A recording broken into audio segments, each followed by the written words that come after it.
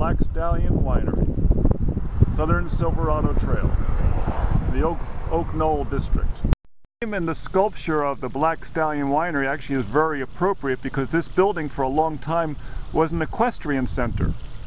And as you can see, it's got a wonderfully traditional stone style to it.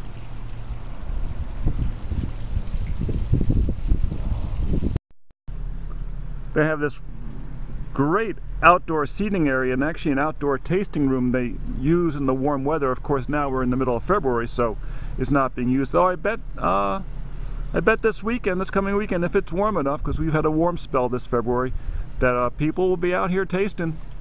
Yes, yes, yes. The door that you enter in is actually at the back of the building, as you can see. The winery building extends over to the right, and then they have an accessory building beyond that. It was a large complex that was taken over and converted. It was started by two gentlemen from the Midwest, and then of course the recession turned it upside down, and then they sold out to a traditional Italian grape growing family from the Central Valley, who bought it, I guess, in 2010.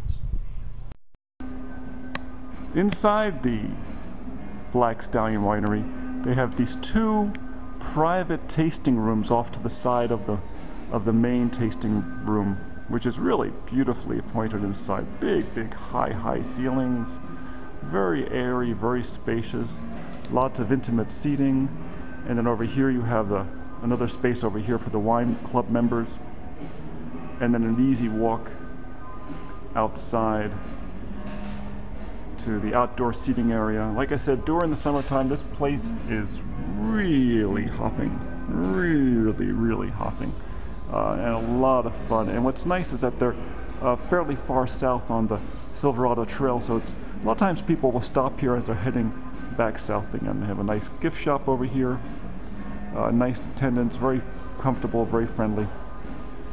Beautiful place. And of course, great horse art.